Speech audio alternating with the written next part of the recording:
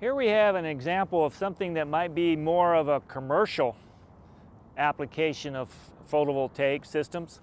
We have several photovoltaic panels. We have two sets. We have one type on this structure. We have another type on the structure behind it.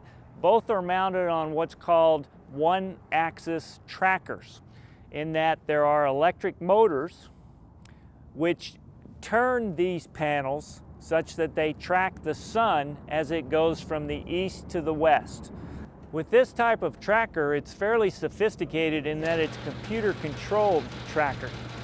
There is a little computer in here that runs some very sort of mid-complexity algorithms that knows the latitude of your location, where you are, Las Cruces, New Mexico, 32 degrees latitude, and it knows the day of the year, for example, January 28th, day 28, and it knows the time of the day, 2 o'clock. With that information, it can predict exactly the angle of the sun relative to east and west, and it knows to turn the tracker exactly that many degrees every day to point directly to the sun. This increases the efficiency, or the amount of electricity that comes from the solar panels, but you have some additional complexity in your system. These are what's called active trackers, in that it requires electrical motors, it requires some mechanical components, some electrical components, and it tracks the sun, but you get more electricity from this type of system. This system is a German design, and it's being tested here at SWTDI. Right next to it, we have a good bit of data collection that is brand new, very sophisticated, and it's connected via cell phone and landlines, such that all the data, which is being collected real time, can be accessed through a cell phone from anywhere in the world. For example, at the headquarters of the German company who's looking at the system design and the system components and seeing how they're interacting. You can see on this structure here that we have a couple of instruments that are being used to characterize the sun's energy. These are called pyranometers.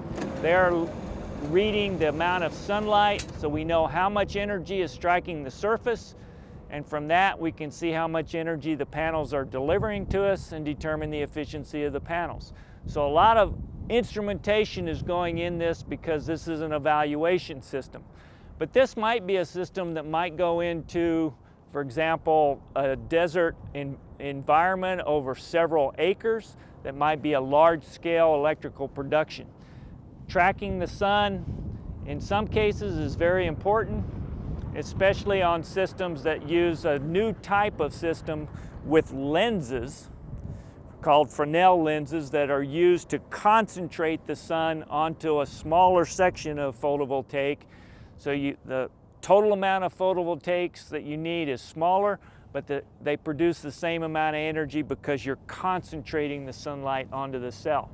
So we're looking at two different types of modules on the same structures under the same ambient conditions, the same location, the same amount of sunlight, and we're comparing those, seeing how efficient they are relative to one another and relative to traditional solar photovoltaic systems.